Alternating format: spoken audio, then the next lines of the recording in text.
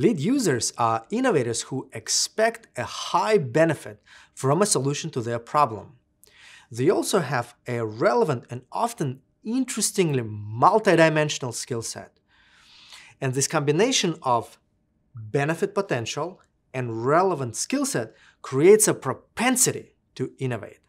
So lead users pioneer functionally novel products.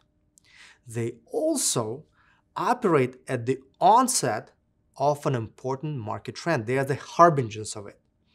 And when you have the combination of functional novelty and new trend, often very big markets arise from there.